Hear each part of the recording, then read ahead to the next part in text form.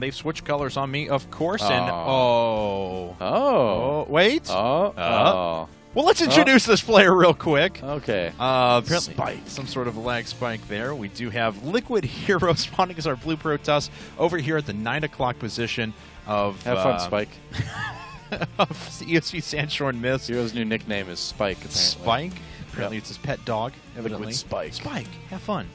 Over at the 9 o'clock position, we have our red Terran player from Team Mouse Sports. That is ThorZaIN. ThorZaIN picking this this map.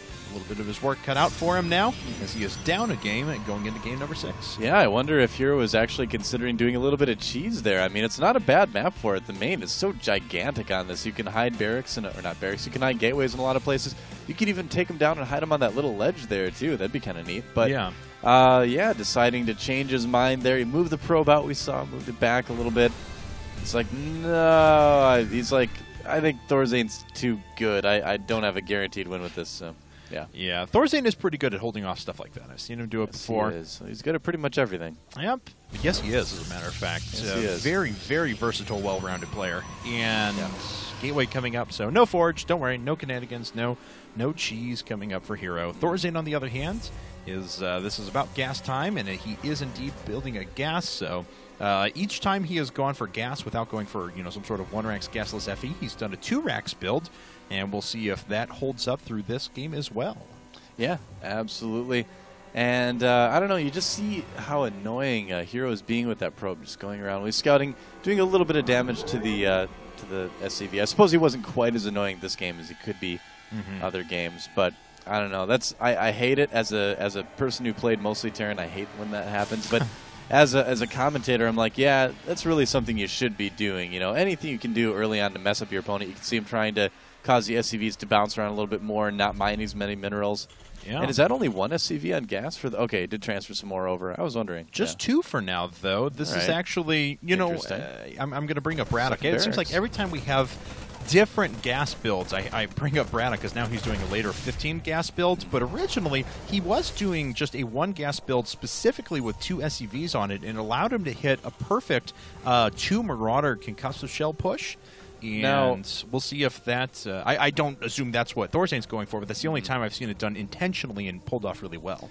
If I were HerO right now, I would be pretty suspicious, because he just saw Maro throw that second, not Maro. Just saw ThorZaIN. I was watching the Maru series a little while ago again. Gotcha. And it was, anyway, so yeah, he saw ThorZaIN throw down that second barracks right in front of him, and he saw him getting gas. He's got 3 on there now. And if I were HerO, I'd be like, well, you're just going to show me what you're doing? You're just, all right. So, and it looks like ThorZaIN is just legitimately doing that. So, yeah, maybe trying to fake HerO out a little bit, but maybe being like, hey, I'm just going to do this, and I don't really think there's much you can do to stop me. Maybe a little bit of mind games, absolutely true. Okay, we have market differences now, though, as HerO is actually going for a Twilight Council right away. Yeah, he's already producing a couple of Stalkers. 1 is out, a second on the way. Not even poking with them this game, though. Well, and then he turns around and starts to poke with them. If HerO has been really attentive this series, too, he'll notice that ThorZaIN has not been getting very early engineering bays. He's been getting them a little bit later than some Terrans would be in a lot of the games today. So I think if he goes DTs right here, that would be a great decision, because Maro... why do I keep saying Maro? What is wrong with me suddenly? I don't know. Because, ThorZaIN hasn't been getting that detection as early, and there's a Dark Shrine. So, yeah, I think a good decision HerO's making here based on some of the earlier games.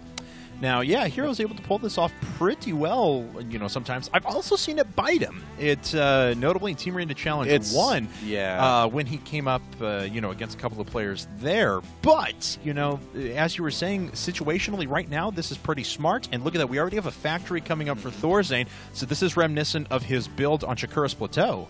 Well, here's the thing, is that anytime you attack a race with Dark Templars that can just click a button on their main building and see invisible things, you're doing a risky build, right?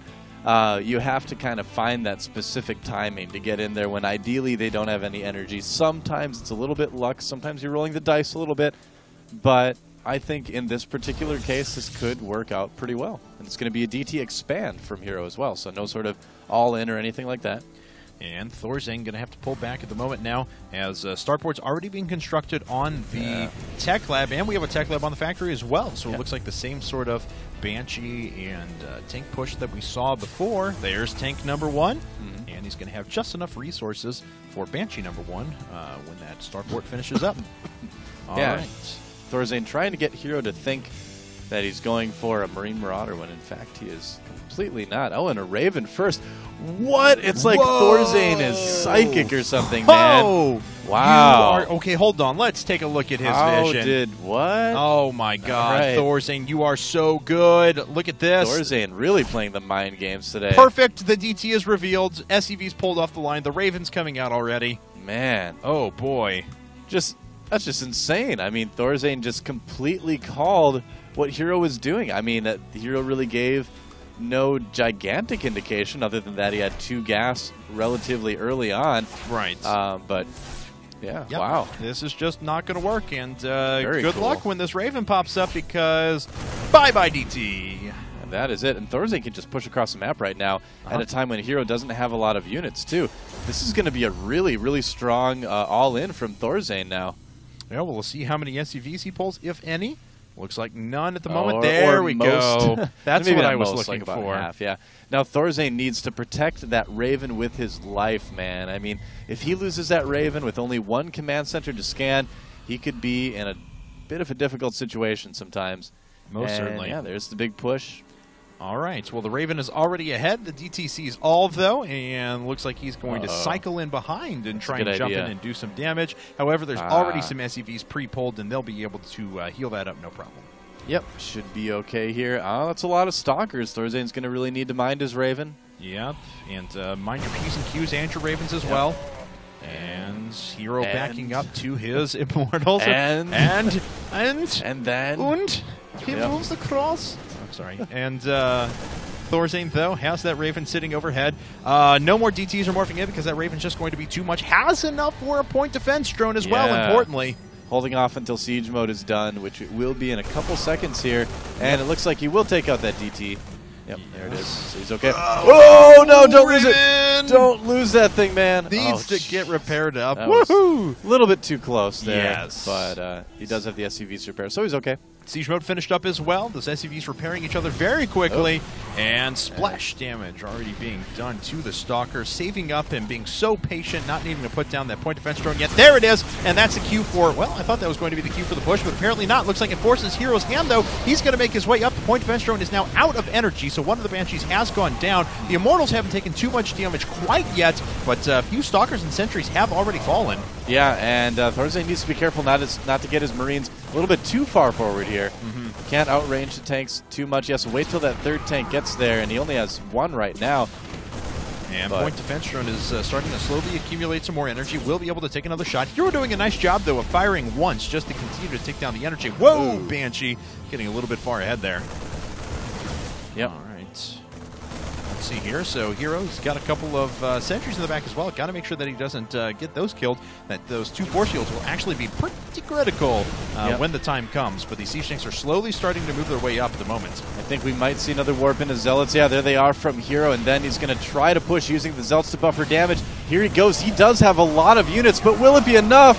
I don't know. Another point defense drone has not gone down yet. It looks like actually an auto turret up the back, and it does look like he has enough. Crashing through those tanks in style. The Immortal's still alive and chugging around, even taking out the auto turret there just to say ha-ha. Yeah, HerO doing a really good job of being patient with that, basically.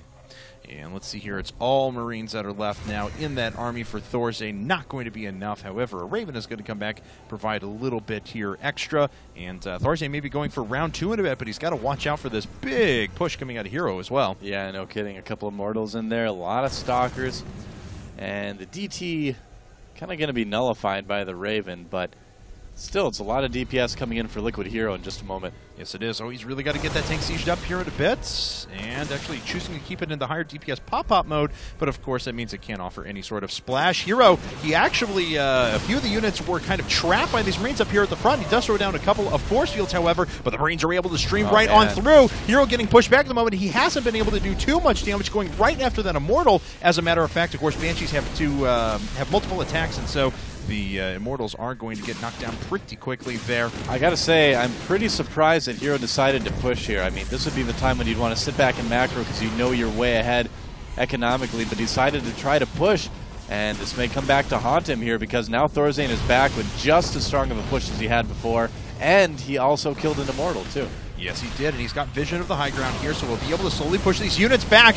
Zealots coming to the front, but there's not that many of them, all things considered. So just one Zealot remaining, and then most of that frontline defense is actually taken out. We have another point defense drone overhead, but it looks like all of the energy was taken up. The Banshees are going down pretty quickly. The Raven actually being sent ahead to take a little bit of damage. Smart play there, and ThorZaIN then heals it back as he runs away. Yeah, big SCV repair party in the front, but not a lot of Marines in there yet anymore. ThorZaIN, what is he? Oh, he's attacking that one Zealot. All right, I thought he was attacking his own Banshee for a second, but gets overly repaired. Yeah, and it looks like there's still a tank with this as well, so ThorZaIN's got a few units. He's continuing to, well, reinforcing actually pretty slowly, sitting everything out in the middle of the map. So has he done to get those units up there? Yeah, he's not done too much economic damage either, so HerO's still mining at a very good rate. Yep.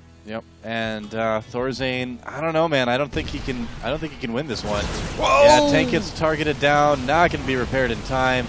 Even with that point defense drone, it's just not going to be enough. Yeah, it looks like the point defense drone finally does fall. ThorZaIN running in with the rest of his SCVs now. Surprised he hadn't reinforced anything with an additional Banshee there and a couple more Marines, maybe, and the tank sieged up, more importantly, I guess. Yeah, but he would have been able to find something, maybe. HerO made a risky decision by trying to attack here, but it looks like he had just enough to make it pay off in the end.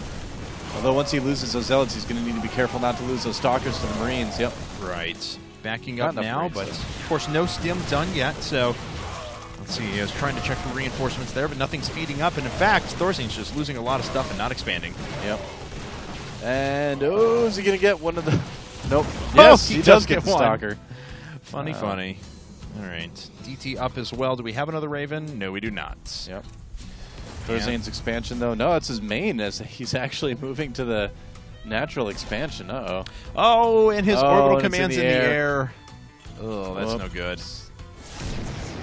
Oh, that's depressing. Well, ThorZaIN is just so far behind right now that I don't think he's going to be winning this one. Right. All HerO needs to do is play careful, macro up a little bit more.